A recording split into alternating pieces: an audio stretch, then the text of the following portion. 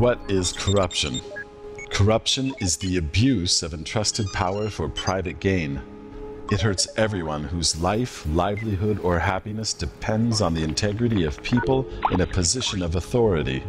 Sometimes its devastating impact is more visible. A father without shoes because he has to pay to get his child into a free school. A small shop owner weekly bribing the local inspector and cutting his modest earnings. Other times, corruption's impact is less visible. The corporation securing a contract through big-hearted kickbacks to corrupt government officials. The lower safety standards buildings, passed thanks to under-the-counter bribes, collapsing in an earthquake.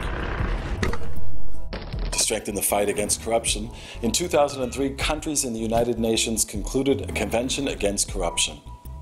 The UNCAC is the first global anti-corruption treaty and takes a comprehensive approach to tackling corruption worldwide. Ratified by 148 states by 2010, it includes obligations for governments to prevent and criminalize corruption and to cooperate internationally with other countries.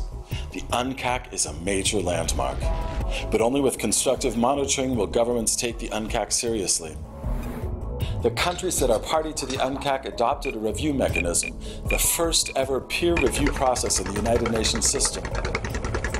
The mechanism has 3 bodies which support the review process. All the states that are party to the UNCAC must be reviewed by peer review teams made up of experts from 2 reviewing countries. The review will X-ray domestic bribery, foreign bribery, embezzlement, money laundering, liability of companies, whistleblower protection, mutual legal assistance, and more.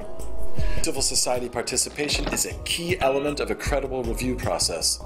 CSO's role is to check government's progress in implementing the UNCAC, give suggestions for improvement, and provide support for governments to learn from good examples and to take similar actions.